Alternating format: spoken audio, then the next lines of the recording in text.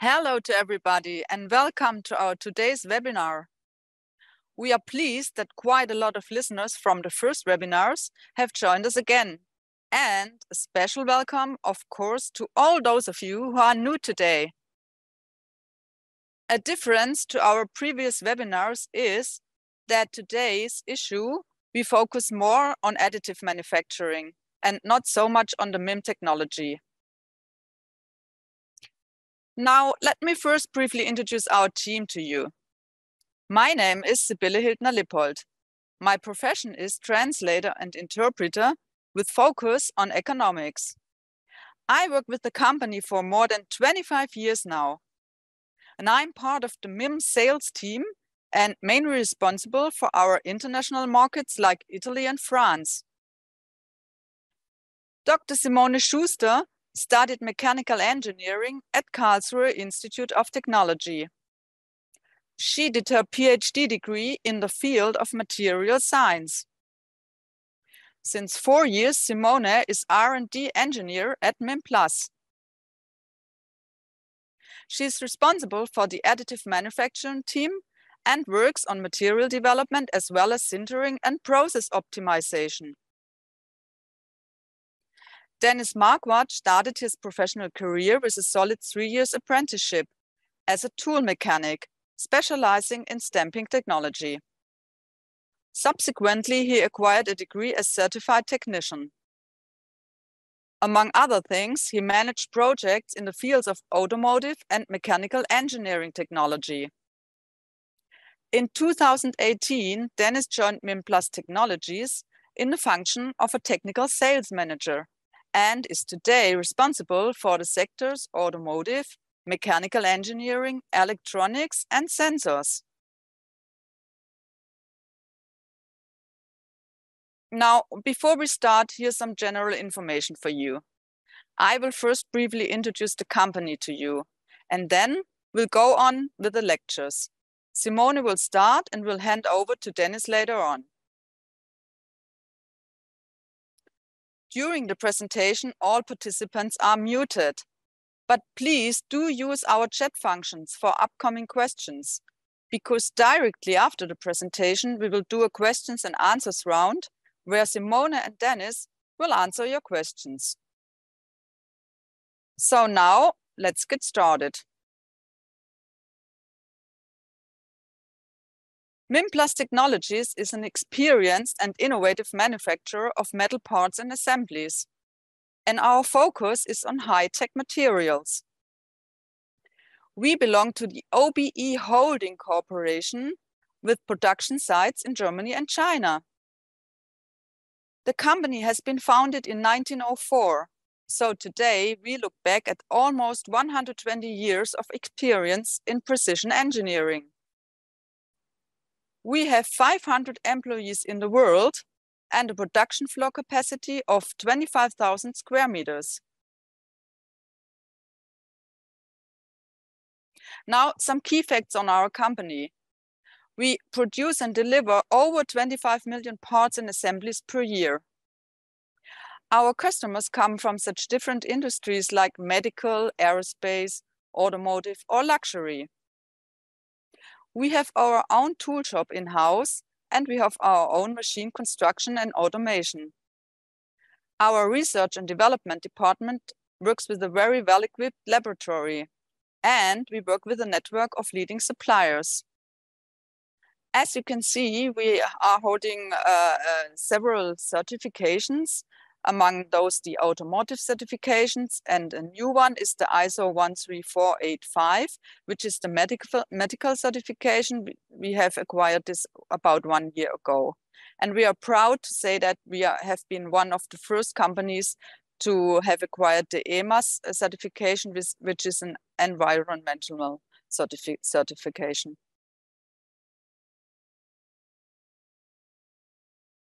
So the subject of our today's webinar is metal 3D printing in serial production. I'm handing over to Simone now. Enjoy the presentation.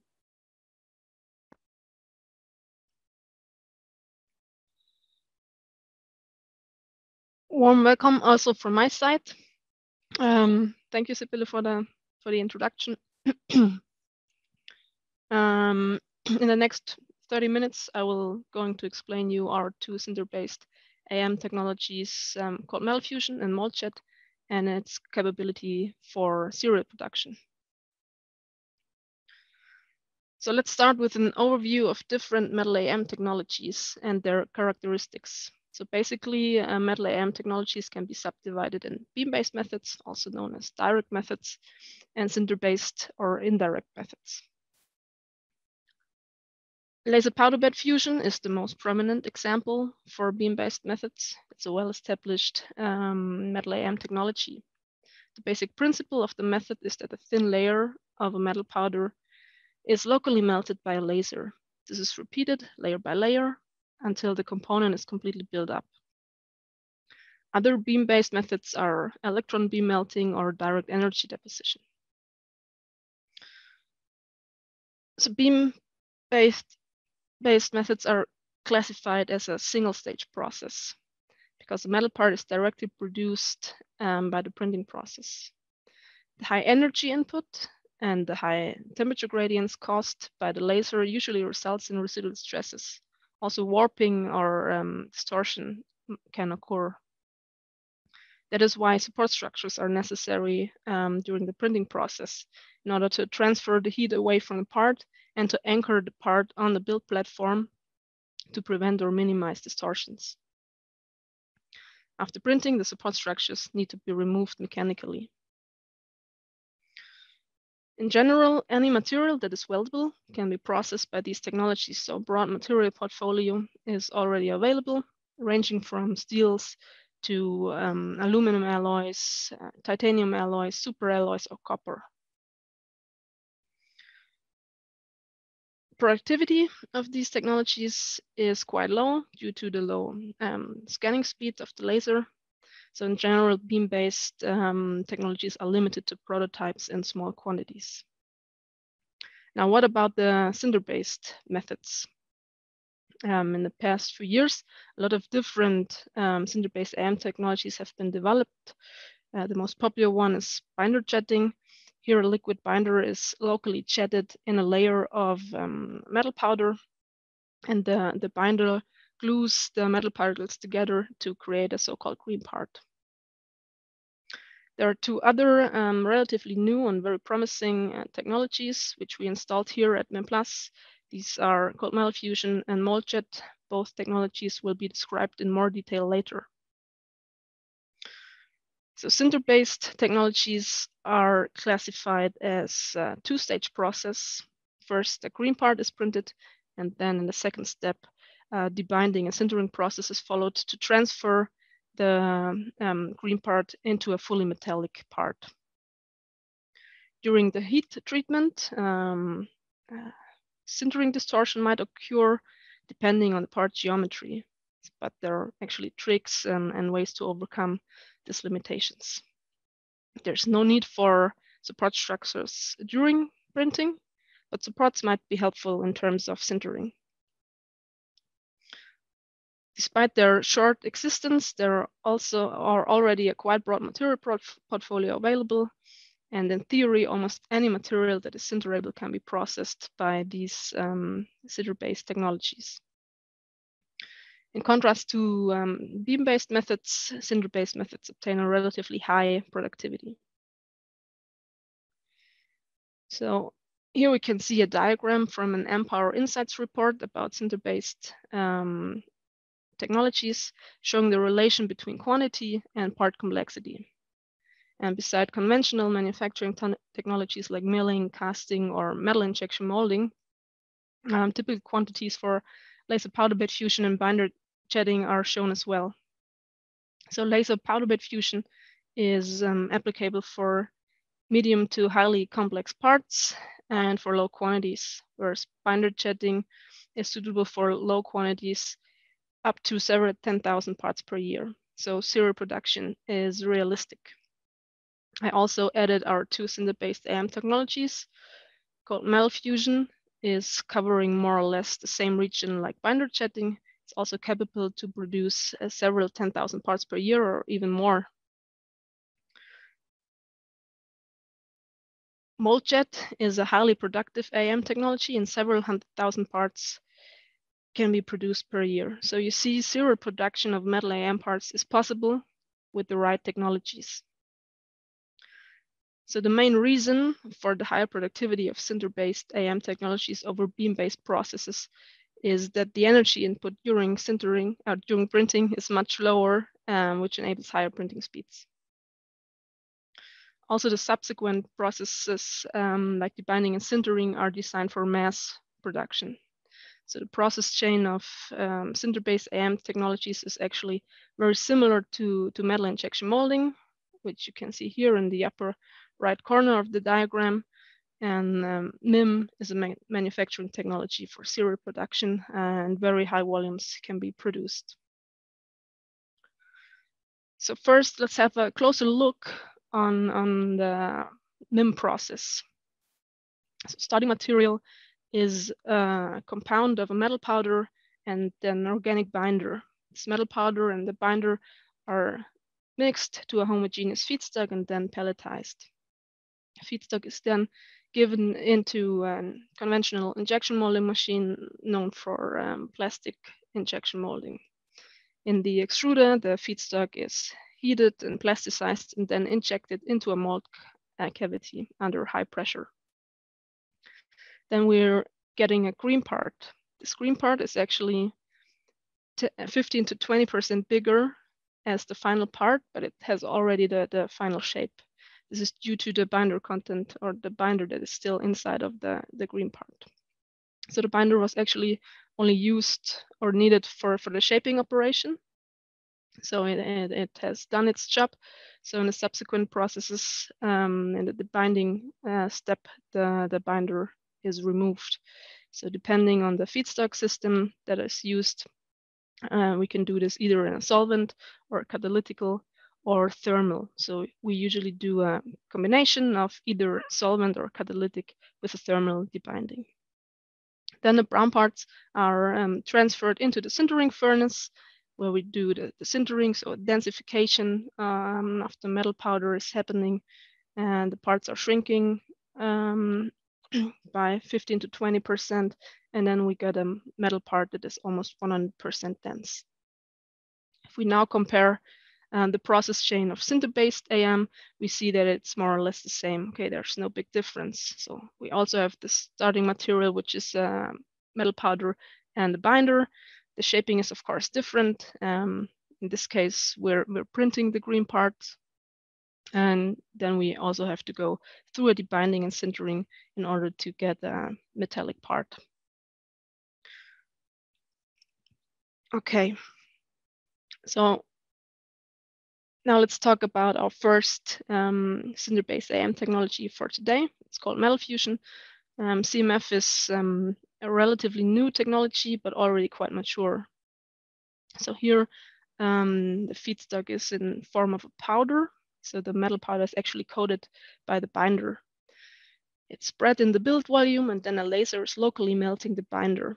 It's really important to point out that only the binder is melted, not the metal powder itself. So it stays solid. So the whole process is done at low temperatures with low energies. We don't need any support structures during the printing process because the parts are embedded in the feedstock powder and supported by the powder. So the clue is that we can use for this technology conventional SLS printers for plastic that are on the market for 2 or 3 decades already. And yeah, there's no new machinery that needs to be used here. Only the materials new. At MIMplus, we're using a printer from XYZ Printing. It has a heated build volume. It's cubic with a length of 230 millimeter. The laser power is 30 watts, so you see there's not much energy required to print the green parts. We're printing with a layer thickness of 100 microns, and the build speed is up to 20 millimeters build height per hour. After printing, the green parts need to be depowdered, so we have to remove the loose feedstock that was surrounding our green parts. The good thing is that we can completely recycle that excess material and just give it back to the printer. Thanks to the high green strengths of the parts, we can do a fine cleaning with a water jet. This is very helpful in terms of hardly accessible areas, like, for example, cooling channels. So we can really remove the powder even of cooling channels. The green parts are very robust, so we can also do green part processing. So we can like mill the parts or cut a thread into these green parts. Then the green parts undergo a solvent debinding to remove the base polymer, and then they're finally transferred into the sintering furnace, where we do a thermal debinding and the sintering. So CMF parts obtain a uniform shrinkage of roughly 13%, which is quite low for sinter-based AM processes. Okay, here we have some design guidelines for CMF parts, and the wall thickness should be at least 1 millimeter to enable a robust depowdering, and they should not exceed 15 millimeters. We can print whole diameters starting from 1 millimeter upwards, and also unsupported overhangs are possible up to 10 millimeter. It's a bit dependent on the material. Also, threads starting from M4 can be printed if they're aligned vertically, so in the C direction. Tolerances of plus minus 0.1 millimeter are possible, but they're strongly dependent on part geometry, its weight and its size. Okay, our second sinter-based AM technology for today is MoldJet. It's also relatively new and quite unique. So how does it work? So actually, the printing process is a combination of two processes. So first, a thin layer of mold is printed by an inkjet printing process. And this mold or this layer is containing cavities with the cross section of your parts. And in the second step, a metal paste is applied by a slot die into that printed cavities. We don't need any support structures because we have the mold that is surrounding our parts and supporting them. And it's a quite efficient printing process because we can nest the parts and the distance from part to part is quite low. As you can see, the machine is quite big. It's a big machine. It has 6 trays that can be printed simultaneously. So the trays are arranged on a carousel and they're moving from station to station. So we have 6 stations in the printer.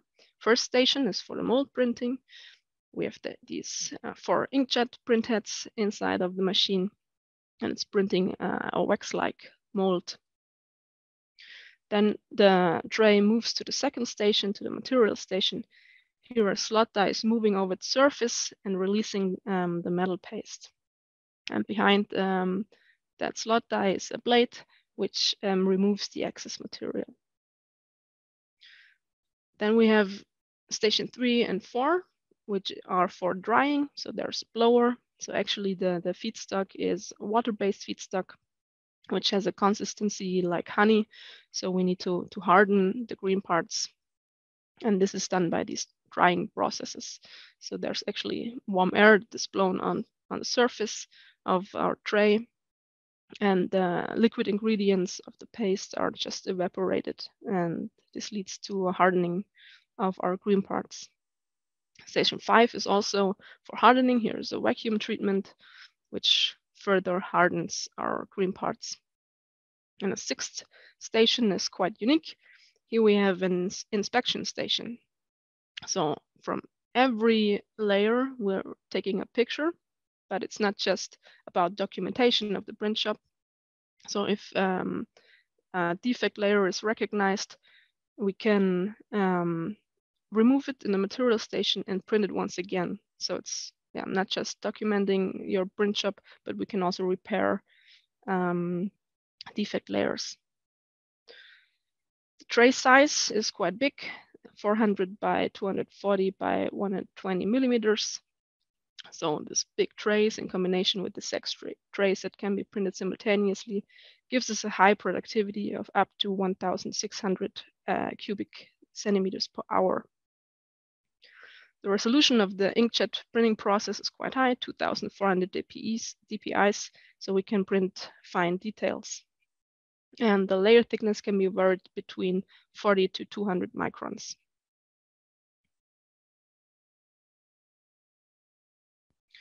So after printing, we have a big wax block on our tray in which our green parts are embedded. So we need to do a demolding process to receive our green parts. So this is usually done by a thermal process. So we just put the tray, put it into an oven at roughly 100 degrees C for a couple of hours, and then we just melt the wax off. We usually do a fine cleaning in a solvent to really remove all paste residues.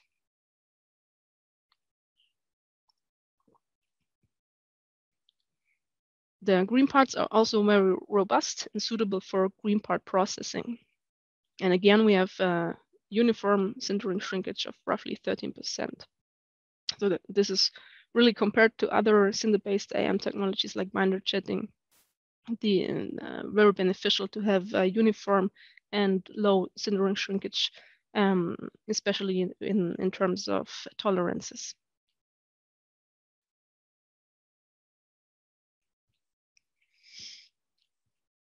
Also would like to show you some design guidelines for mold jet parts.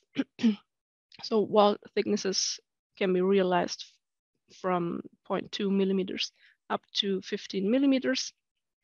Hole diameters also can start from 0.2 millimeters. What we can't do is we can't print closed hollow shapes like a hollow sphere, because we need to get out the wax that is inside of that sphere. So that mold needs to be able to flow out. Otherwise, we will have a problem in our sintering furnace. Threads starting from M3 can also be realized here in the picture here. You see an M4 thread, which is really going quite nicely. Tolerances of 1% or even lower can be realized, but again, it's strongly dependent on part geometry, size and weight. Excuse me.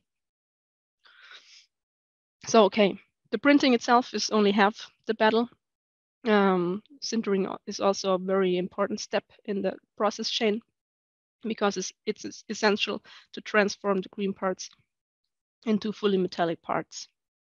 So during sintering, a consolidation or densification of the porous structure is achieved in order to receive an almost 100% dense and fully metallic part. So the sintering temperature is close to the melting temperature, actually. So we need to consider creep due to gravity and also the friction due to the shrinkage of the part to avoid sintering distortion. So yeah, there's know-how about sintering is necessary to get high quality parts.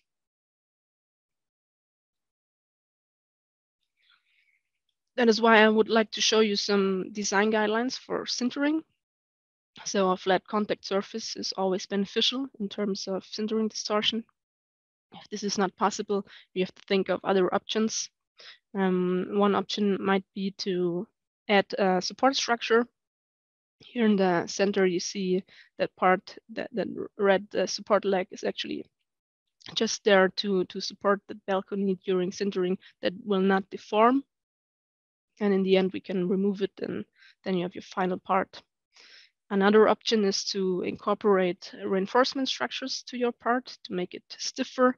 And so, yeah, if your part is stiffer, then the sintering distortion is, almost prevented. Another option is to print a setter, which is actually the negative of your part, which is supporting your part during sintering. But since these setters are a single-use product, it's quite expensive and should be the last choice.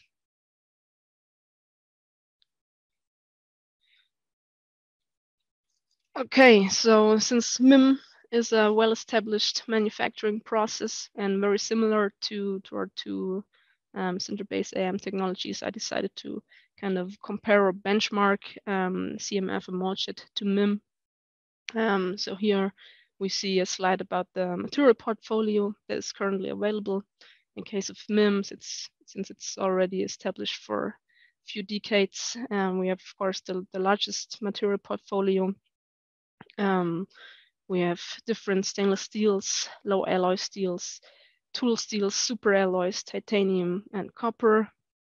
We as MIMplus have also some special materials available, like neodymium iron boron, which is not listed here. CMF already has 3 material types available: 2 stainless steels, tool steels, a tool steel, and titanium grade 5.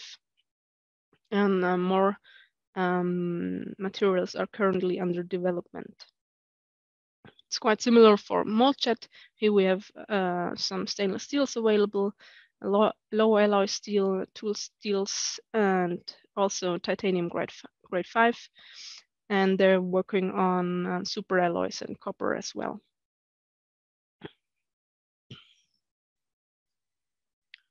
So here's a comparison of the microstructure in case of 316L for all the 3 technologies. On the right-hand side, you see a typical MIM structure or microstructure. We see spherical grains and fine and very homogeneously distributed pores. So actually, we see more or less the same for the other 2 technologies as well. The only difference is that we, in case of cold metal fusion, here and there are some bigger pores which comes from the printing process and can be closed during the sintering process.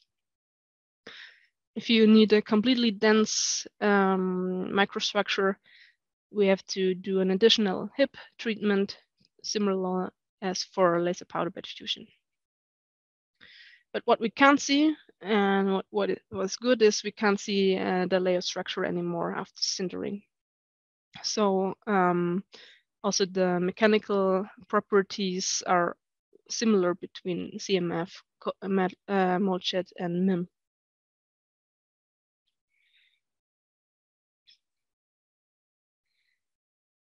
The last slide of my part of the presentation is actually kind of a fact sheet that summarizes a little bit the capabilities or the characteristics of the 3 technologies.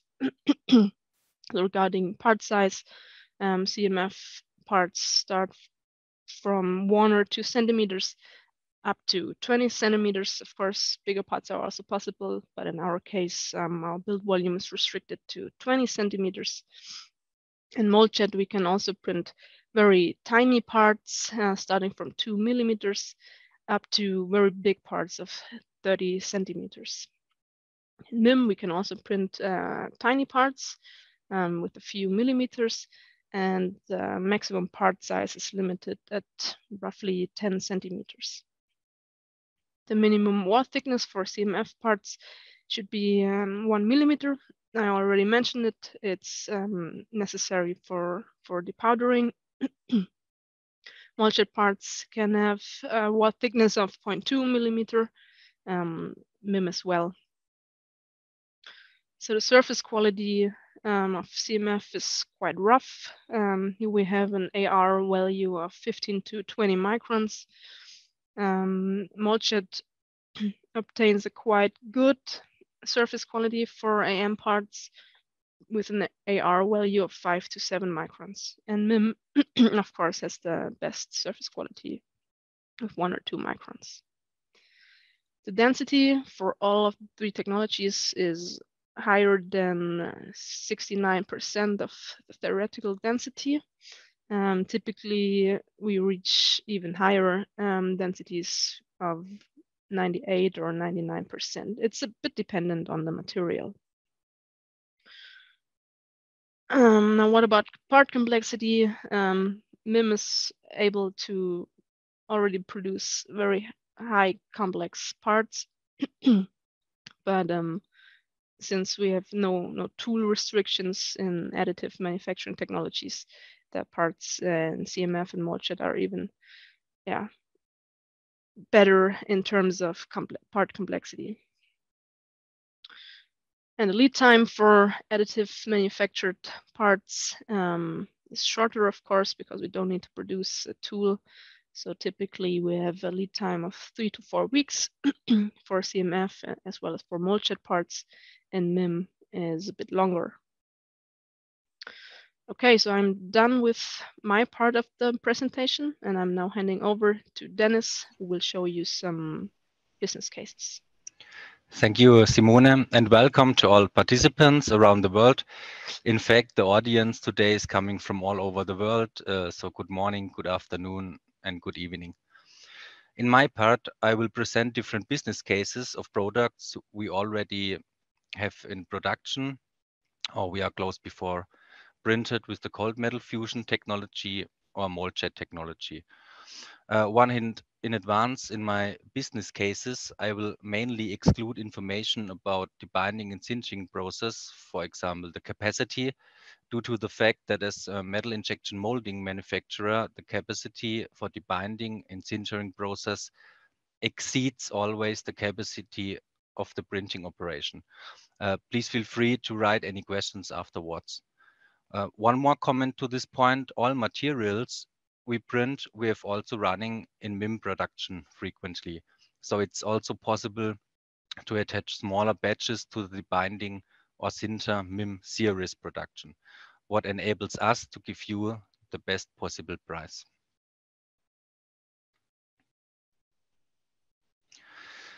So first business case I will show you are two parts, left and right, which are used as a fixation for metal processing application. The background of the request was that the existing stamping and bending tools were out of lifetime, and so it was necessary to build new stamping or bending tools, what would expensive. So the demand was one-time demand, 2 times 1,500 pieces, so in total 3,000 pieces. The tolerances, smaller 0.1 millimeter, the material 1.4404, or maybe you know it under the name 316, and the dimensions 24 by 20 by 9. We realized the production with the cold metal fusion technology, where it was possible to print 1,200 pieces in one print shop. Initially, of course, this is our philosophy. We printed a few samples that the customer could test the function of the part. The lead time to get the sintered parts was approximately 2 weeks.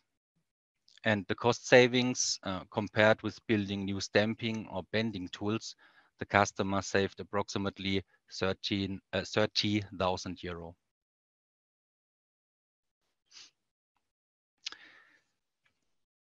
So in my second business case, I will show you a tool holder for different turning applications where our customer developed a cooling channel design to increase massively the lifetime of the cutting inserts. 24 different versions in 6 sizes and up to 3 cooling channels could be realized. On the right side, you see one example of a cooling channel where the cutting insert is cooled directly. The width of the channel is only 0.6 millimeters. The material is M2, it's a tool steel.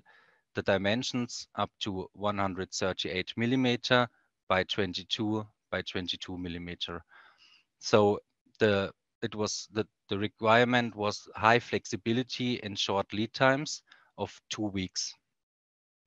The capacity per print shop, 72 pieces per print shop, and the process steps after sintering is milling, coating, and laser marking.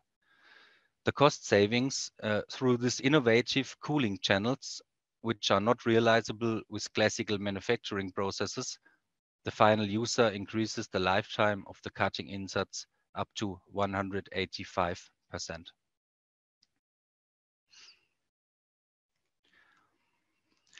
The third business case I show you, the background was that there were more and more inquiries from industries regarding haptic, lightweight control button made out of real metal. So real metal, I mean, you know, in the car, the coated, chrome coated plastic buttons. So the requirement or the inquiries were more and more to get a real metal. Also, there was the wish that the control buttons are personalizable and customizable and out of different materials as stainless steel or titanium. In my example, you see a control button with the dimensions diameter 20 millimeter and the height of 7 millimeter. The upper version in gray was the first draft of one of our customer where we developed further to get the lightweight control button you see below in, let's say, blue. We realized the production with the mold jet technology with the material stainless steel 316L and titanium.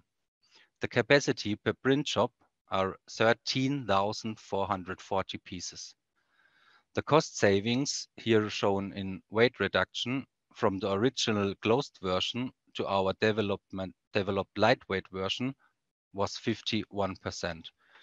And of course, realizing this variety of different sizes with classical manufacturing processes would not be economically reasonable due to the high tool costs.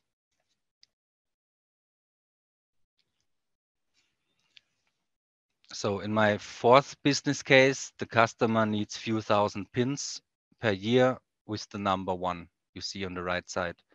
At the visual front view, the surface has a radius and the cosmetic surface is required. The material is stainless steel 1.4404, and to fix the pin, 2 threads M4 14 millimeter long are required. The dimensions of the pin are 25.5 by 16.5 by 15.5 millimeters. The production we realized with the mold jet technology. Capacity per print shop are 8,000 pieces. A functional thread without rework was built up. The pins are vibratory grinded and sandblasted. Finally, we reach a surface quality of RA smaller 1 micron. Cost savings through toolless production and integrated threads, there is a significant cost advantage. Furthermore, the adjustment of the thread geometry could be realized without adaptation of the tool.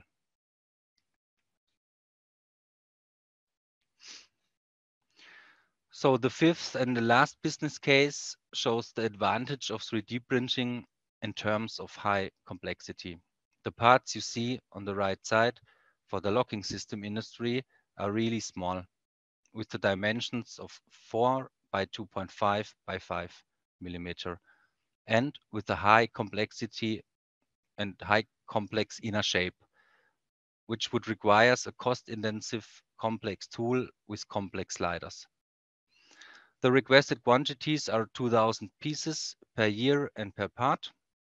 The material is 1.4404, 316L. These 2 parts we realized with our mold jet technology, and the capacity per print shop for the upper part you see is 400,000 pieces. The capacity per print shop for the lower part is 275,000 pieces. The lead time for both parts only 6 weeks. The cost savings due to the complex internal form, the MIM injection tool would have been really expensive and limited only to 2 cavities. Thank you for listening, and we are happy to answer your questions now.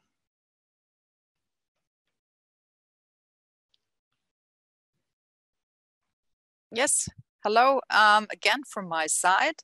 As we have announced before, we are doing now a little Q&A round and questions and answers round, where we can answer some of the questions which you have put into the chat.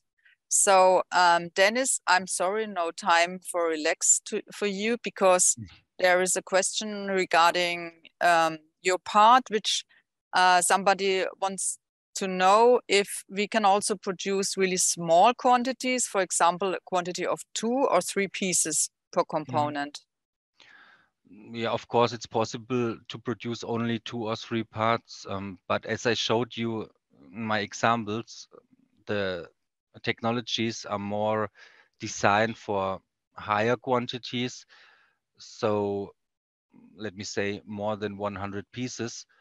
And so I think the technologies are more for serial business, as I showed in my examples. But of course, if there is a bigger series behind, as I said before, the philosophy is to print only 2 or 3 pieces to check the design and to see if it's a stable process. But let me say the strategy or the what you want to do, let me say, is to make a serious business, to make a serious. Okay, great. I think there's another question also for you, Dennis, because somebody wants to know regarding the different products you showed in your cases, and wants to know how you decide which technology you take for which part. Oh, it depends really on the requirements. So it depends on the size of the part, of the surface quality. It depends if the material is available. Sometimes it depends, or often it's the case that both technologies are possible to produce the part. And then it's sometimes a thing of, okay, when we have the next printing run. So if it's possible to produce with both, we decide what is faster, but it depends really on the requirements. Okay. Then there's a material question. I think that's a good one for Simone, which somebody wants to know if you can also print aluminum parts. Okay, so no, we can't print aluminum. Aluminum is actually very challenging regarding sintering because of the oxide layer on the metal powder and its low melting point. So I know that some researchers are working on this, but it's definitely not a standard material for sinter-based processes. And I actually don't know any MIM company that is manufacturing aluminum MIM parts. And another fact is that aluminum is quite easy to process with other technologies like milling, turning, or casting. So if you need a lightweight material for your application, we can offer titanium as an alternative to aluminum. Okay, let's stick with the materials because there are just coming up some more questions regarding materials into the chat. For example, are the two 3D printing technologies possible for NdFeB, and are hard metals possible? I think that's also a question for me. So right now we don't have these materials available, but in theory they should be also possible with these technologies.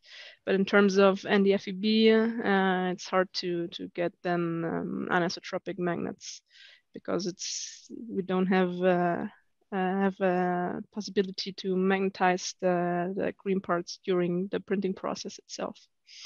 And hard metals should also be possible because usually they're sintered as well.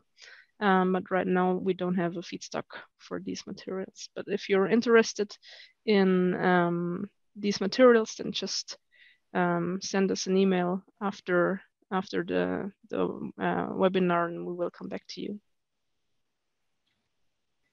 Yeah, and then I think this is a typical question for sales because Dennis, one of our listeners would like to know if you can say something about the price level of the component compared like to other 3D printing technologies. Yeah, we made in the last years, we made the experience that our technologies are highly competitive if you speak about producing more than 1, 2, 3 parts. So if it goes to a small series, our experience is that we are highly competitive on the market. Okay. Yeah, I have another question that's again for Simone, I'd say, because it's regarding the type of production type. Which type of production type does have the less residual stresses in the final product? Residual stresses are not very common in cinder-based technologies anyway, because we're sintering the parts and then they're cooled quite slowly. So in the end, we have a normalized microstructure, and the parts don't really obtain any residual stresses.